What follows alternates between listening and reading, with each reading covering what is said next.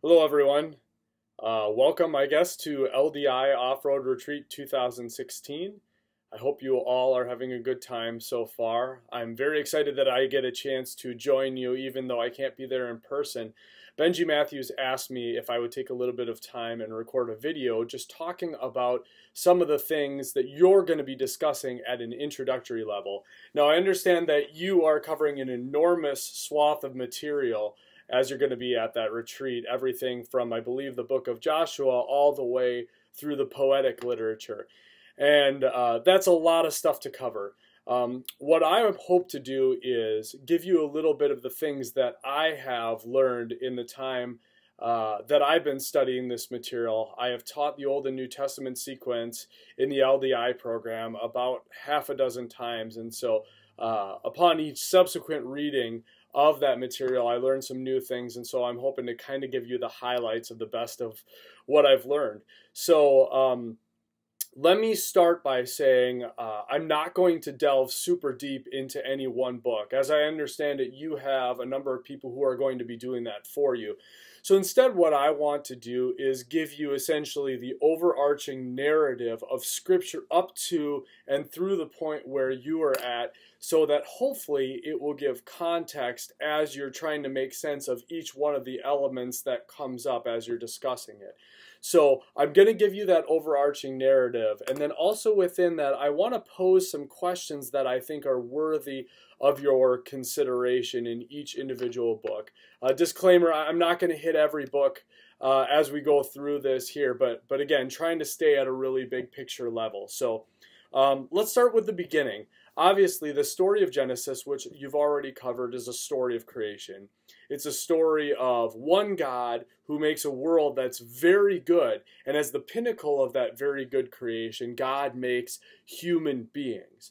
Now, God doesn't make these human beings as his slaves to help him get around the work that he has to do, but instead he makes them as his image bearers, essentially as co-creators, in the sense that God makes all things that will then go and make things. And that's what human beings are to do at a massive level. So the idea of being an image bearer really is borrowed from the world of pagan idolatry, which was in that time and place they would have these ceremonies where a carved image, whether wood or stone or metal, they would do a ceremony where that image was sort of imbued with the fullness of God, of the God, whatever that God happened to be. And then what that thing was there for was to act according to that God's will and that God's purposes for that God's creation. And that's essentially what the Genesis account is getting after, but instead of a carved image of wood or stone or metal, instead of that, it's human creatures who are supposed to be God's image bearers, who are there on God's earth that he's made to act according to his will and his purposes for his creation. So that's what it was about. That's why God created human beings, to be that. But obviously we know the story. That didn't go very well. The fall occurs, just a chapter after human beings are created. And what happened in the fall was that humanity chose autonomy. Instead of allowing God to be the one who would always make their decisions on good and evil for them, they stood up and grabbed the ability to make those decisions for themselves. Of course, the problem with that is humanity can't see all things, all times, all places, over all creation like God can. And so as they choose what they see as good and evil, it will be inherently flawed. Humanity was never meant to be able to make autonomous moral decisions for themselves. That was always supposed to be something that God did for them. So in doing that, in the fall, in choosing sin instead of choosing righteousness, humanity went on the wrong path, and the result of that was every conceivable relationship was broken. Obviously, first and foremost, the human to God relationship was broken. The human to human relationship was broken. The human to animal relationship was broken, and even the human to earth, to the physical creation, was broken. And it begged the question then, what is God going to do about this sin problem in the world. As God sends them out of the garden, as he sends them into exile, it is then upon God to make the decision about what is he going to do next? How is he going to take care of this sin problem in the world?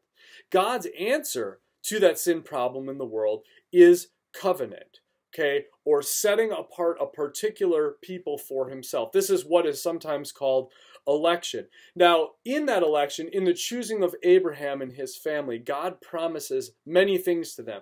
Obviously, God promises them land, which really is the promise that has been most latched onto over the subsequent years since this took place. But the idea of the land was that Israel would be at peace in their own home with God himself ruling over them as king. That's the ideal situation and what the land was always about. They had been ejected from Eden, and the idea of the promised land was that it would be sort of a new Eden. So we'll talk more about that as we go forward. But that's the land. He also promised Abraham a big family, a great name. He promised to bless Abraham. And also, importantly, that Abraham and his children would then be a blessing to the people that they come into contact with. Now, there's a huge mistake made by Israel through all subsequent generations, that instead of taking the blessing of God that they had been given as sort of fuel for then blessing others, they instead took those blessings and held them into themselves. So that instead of being blessers of others, they become end users of God's blessings. Now, God never meant that to be the case. That was never what election was about. They were always supposed to be blessed in order to bless others. And I would say basically every category of sin that can be found in the Old Testament can be summarized as God's human creations taking the good things that God has given and using them for self-gratification instead of the blessing of others. And so we're going to see that tension in Israel as we go forward, where this desire for gratifying of the self, for holding in the blessings of God instead of extending them to others, is always present with them. So the story goes forward in the book of Genesis, and we get to slavery. We get to the Exodus account. In this account, God marks himself out not just as the creator God, which is important for Israel's self-understanding, but also as the Exodus God, the one who hears the cry of the oppressed and acts with a mighty hand for liberation. But God brings Israel not just out for liberation, he brings them out for relationship, to be in relationship with himself. And this is where the idea of the law comes in. I fear that the law is one of the most misunderstood aspects of the Old Testament. But the idea of the law was always, because I am God, and we are already in relationship. God had already set up this relationship with Israel as far back as Abraham. Because we are in that relationship, this is then how you are supposed to respond to me. The law was always about responding to the reality of a previously existing relationship with God. It was not about obeying certain things so that they could get into relationship with God. Now, understanding that way is hugely important, especially as we get to the New Testament and we start to read about how Paul is talking about the idea of the law and what it was for. So that's the law. They come out of Egypt, they come out of slavery, and there they are on the Sinai plain, and they receive the law, which is God's way of saying, now that you are in relationship with me, this is then what it should look like. And so the story of Israel going forward from there, of course, is one not of positive relationship, not of just lots of good, happy interaction between God and the nation. Instead, it is one of grumbling, it is one of disobedience, it's one of constant unfaithfulness and a lack of trusting in God. It is sin. Okay, and so that really takes us to the point where all of you are going to be picking up today. They're sort of wandering around in the wilderness, and they are preparing for this new generation to arise under the command of Joshua and Caleb that will bring them into the promised land. So the story about the promised land and getting into it is undeniably a story of conquest. And that brings up a number of difficult questions. The primary one of these, and the one that I really want all of you to wrestle with as you get into the book of Joshua, is what are we to make of the fact that God commanded his people to commit genocide? I don't think I'm stating that too strongly. God commanded them to destroy all of the inhabitants that were in the promised land at the time. God commanded his people to commit genocide.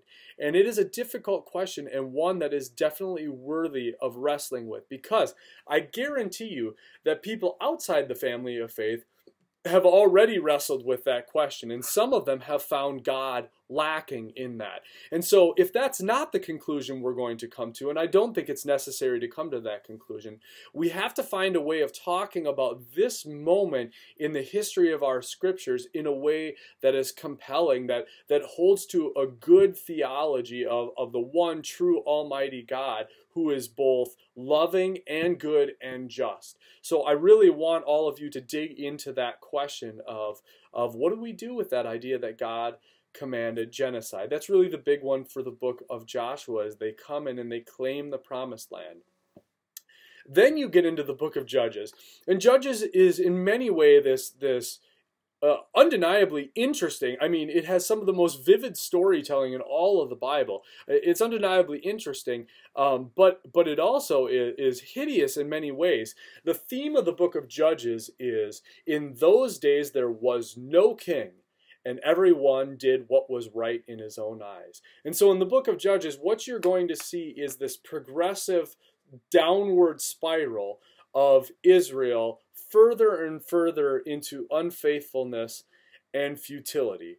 And the interesting question that I want all of you to discuss in the midst of this is, why have we, over the course of the church's history, felt such a need to make these stories of the judges into hero stories? So for instance, you're going to take a guy like Samson. And I remember when I was in Sunday school as a kid, I mean, Samson was one that we looked at on the flannel graph. And for those of you who are young in the room, you may not know what a flannel graph is, and you can ask those who are older in the room what all of that was about. But inevitably, a guy like Samson was presented as this hero. He's a big, strong guy, and he killed all these people and everything. But a careful reading of the story of Samson, just like a careful reading of Jephthah or Gideon or many of the other judges, reveals that these were not heroes. It's arguable whether or not they were even good people at all. And Samson in particular, I don't think was a good person at all. He was much more concerned with his own vindication and vengeance against his enemies, and much less concerned with God's will for what God wanted. So I want us to focus on that question, because I think that this occurs across all of Scripture, where we tend to want to make the stories about these figures into hero stories, where we sort of put the white hats on them and say, oh, these are the good guys, when in reality they have a lot of really seedy parts to their lives. And I think that those parts are in Scripture because God wants us to give as much attention to those parts as he does to the places where they did well. So the story of Judges is a difficult one. It's in many ways spectacular to read because it comes off as almost a live action movie in the way that the story is told. But at the same time, I mean, it is kind of the question of, why is this book in the Bible at all? Because there's just so much violence. I mean, senseless, terrible things and futility. So those are some questions to focus in on with the book of Judges.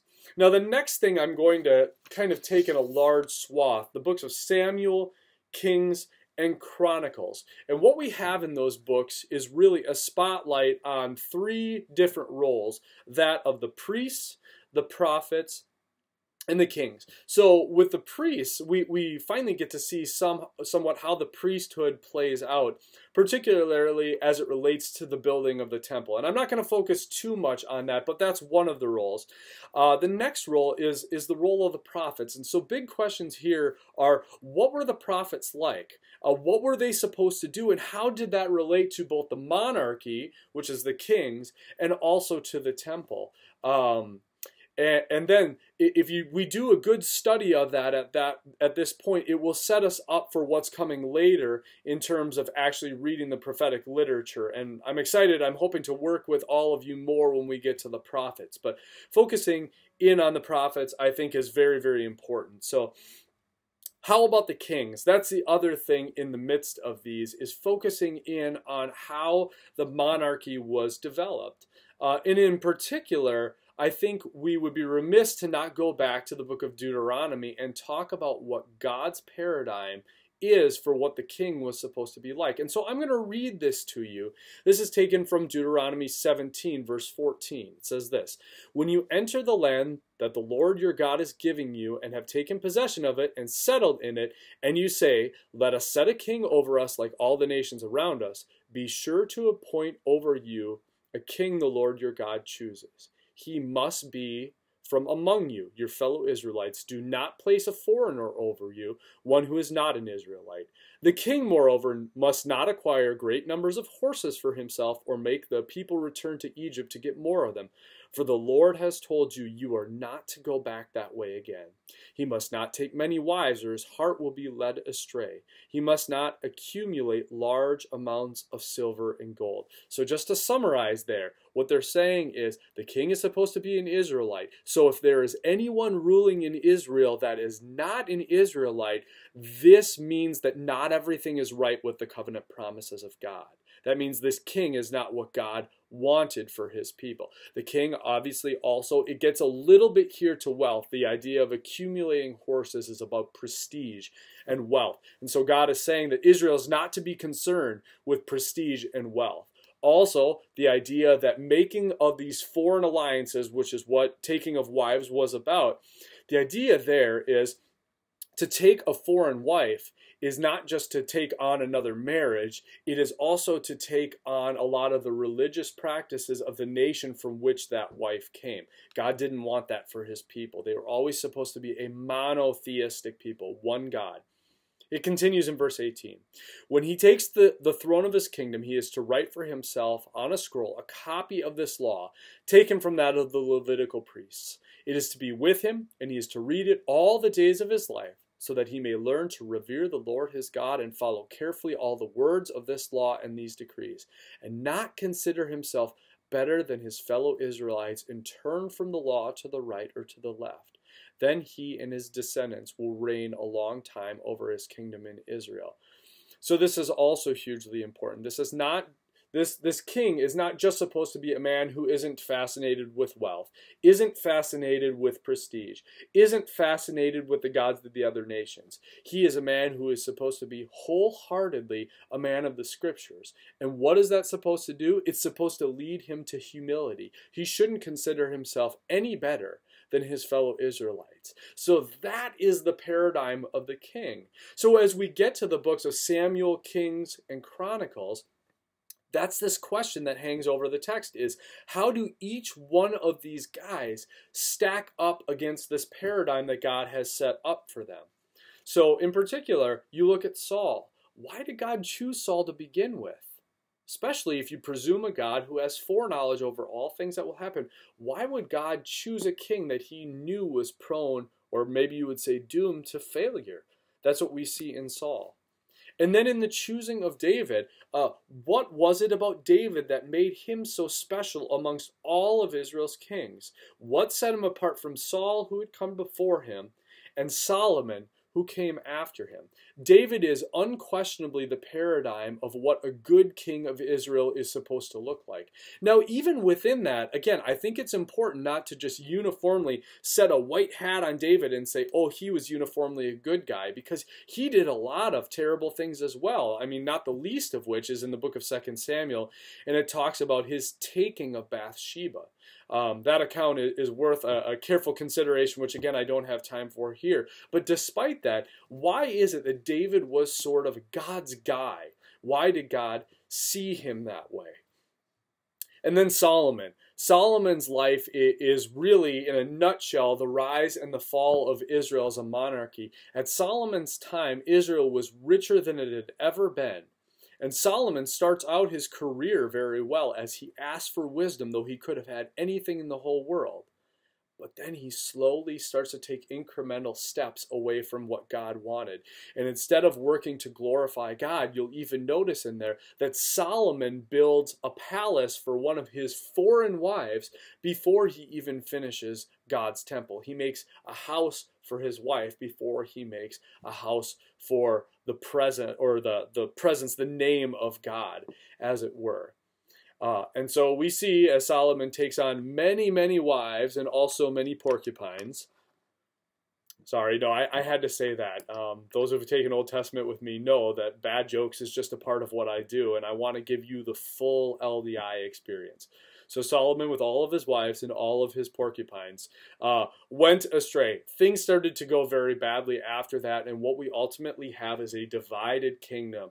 The northern kingdom and the southern kingdom, basically Judah versus all the other tribes of Israel. And the direction that story goes, spoiler alert, is that both northern and southern kingdom ultimately go into exile, one at the hands of Assyria and one at the hands of Babylon. Now, we talked a little bit about just how highly they viewed entrance into the promised land. They thought of it as, in many ways, the new Eden. So to be in that new Eden with God ruling over them, with no foreign king over them, that was, to, like, in many ways, the culmination of all that God had hoped for God's people.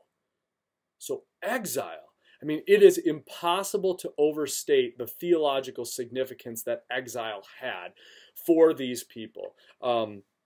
It seemed in exile as if God's dream of setting apart a model people to bring his blessing to the rest of the world had failed.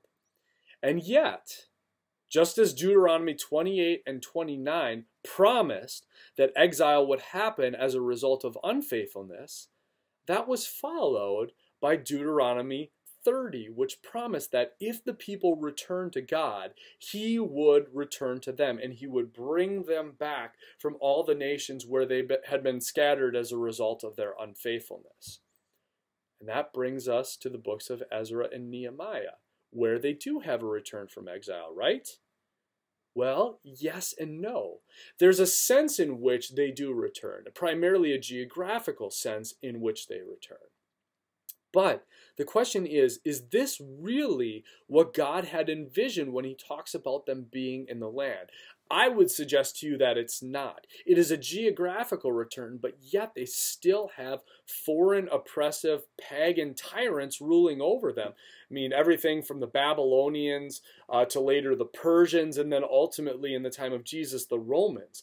This was not what God wanted for them. This was not God's best for them.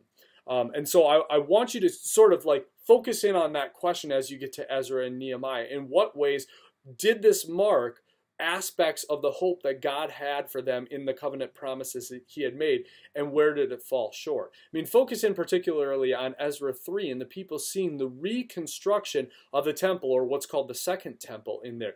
And there's people weeping there. In Haggai 2, it actually talks about that they are weeping because they had seen the former temple in all its glory, and by comparison, this temple was nothing in their own eyes. So there are many ways in which this return was not the full return. That return was still hanging out there. It was an open question that was left to the people. A question that, frankly, Jesus answered as he showed that he came to bring about the true return from exile. That's a story for a different time. Also in the books of Ezra and Nehemiah, I think it is beneficial for all of you to focus in on some leadership lessons, as this is the Leadership Development Institute. Nehemiah in particular contains some spectacular insights into what does good leadership look like. Now, that happens at the beginning of the book. There's lots to learn there. But again, we don't want to do the white hats, black hats thing here, because Nehemiah also, if you look in chapter 13, there's a situation where the people of Israel had been taking on foreign wives, and Nehemiah's response to that is to beat them up and pull out their hair. So, I mean, this is not a methodology we would necessarily commend to you that you should do to the people under your leadership, okay? So Nehemiah had both good and bad, but that said, there's lots of leadership lessons to be learned from those books. Okay. So getting to the end of it here, I think I'm already over the time that Benji had asked me to go. So what are you going to do? Leave? Stop listening to this? Of course not. You're going to sit there and listen. So anyway, let's talk just very briefly about the poetic literature. One of the things that I think is the benefit of the poetic literature, all of it, and there's a lot, Psalms, Proverbs, Ecclesiastes, Song of Solomon, and also, of course, the book of Job. We need to be really honest about the fact that those books contain vastly different perspectives on certain theological issues than you will find in other places, particularly in the Pentateuch. So as an example of that, Deuteronomy in chapter 30 basically says, do well and it will go well with you. Choose life and you will have life. I believe Job's response to that is, oh really?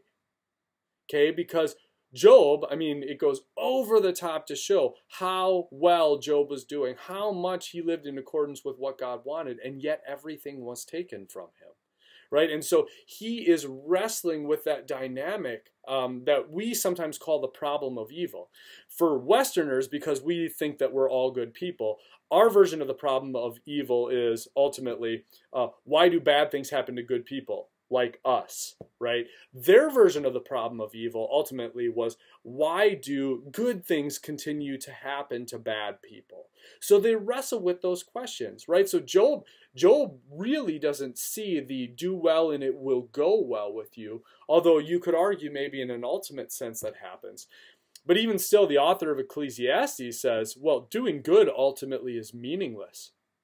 You should try to gain wisdom, but ultimately it's meaningless. Ultimately, it's futility, right? And so that is definitely a different perspective than the author of Deuteronomy had. So there's a tension there. I wouldn't say that there's a contradiction there, but there is certainly a tension there. And those voices of the poetic authors are very important to consider as we go through Scripture.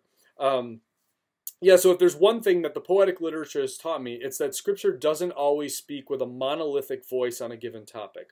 The literature also gives full voice to a broad array of sentiments not found anywhere else in Scripture. And so I think we have to ask the question, how should we alter our interpretive methodology when reading the poetic books? This is the question of what's called hermeneutics, or how do we interpret these scriptures? Are we allowed to simply read them the way that we would the historical books? Or say, for instance, a letter of Paul, can we just read them the same way? Or are we supposed to read them a different way? And if we do read them a different way, sort of what are the guiding forces that should help us out there? I've often drawn this as an example. The rules to basketball are great if you're playing basketball, but the rules of football are different from that, and they're good for football, but if you try to mix them, it can lead to problems. A football game starts with somebody kicking the ball to the other team. Now, that is not just accepted, it's expected in football, but if you tried that in basketball, if the first thing you did was kick the ball to the other team, you'd get a technical foul. Now, similarly, when you get to Scripture, I think that we need to be careful to use a different interpretive methodology for the poetic books than we do with the historical books, than we would do with other books, with books of wisdom, with the letters of Paul. The rules to the game are different with those, so that's something important for you to discuss. Here's an important one. Should the poetry be allowed a voice informing our theology? Or is it simply there to give voice to our innermost sentiments? So I hope you understand what I mean by that. Is the poetry basically just there for our edification? Or are we supposed to actually let what we see there form our theology? And if so, how? Speaking of which, what are the limitations, if any, on what sentiments we can and should voice to God? We see the authors of the poetic literature giving full voice to a range of sentiments, everywhere from dark depression in the book of Ecclesiastes, to divine accusation in the book of Job, to graphic sexual desire and depictions in the book of Song of Songs or Song of Solomon. Are we allowed to mimic those sentiments, meaning that the poetry serves as a paradigm for our own prayer lives, Or are they simply there for our own edification and instruction? The thing we need to grapple with in the books of wisdom and the books of poetry is, what are we supposed to do with these? So as I said, I've already overrun time, and Benji, if you're in the room, my apologies for that. Big surprise, I'm longer-winded than I had originally thought. But this is your introduction to an awful lot of books. I will be praying for you and hope that you all really enjoy engaging this massive swath of Scripture. Have a good weekend, everyone.